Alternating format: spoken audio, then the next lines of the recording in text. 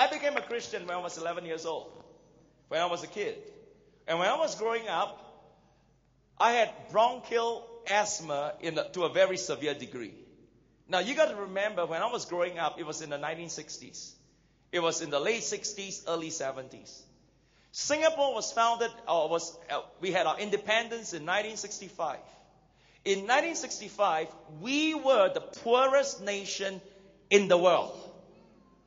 I was born in the poorest nation in the world. Malaria everywhere. Cholera everywhere. People were having tuberculosis. The average lifespan of a Singaporean in the 1960s, 50 years old. And there was no medical sanitation.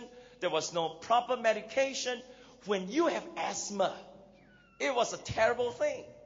You go to see the doctor, he prescribes aspirin. Now, how do you use aspirin to cure asthma? We have no steroids. We have no asthmatic paths. We have no medication, no technical know-how. I was in and out of hospital all the time. Well, even as a young boy, I read the Bible. And one day I realized Jesus Christ is not just my Savior. He's my healer. That by His stripes, I'm healed. Now, I didn't have Benny Hinn to come and lay hands on me.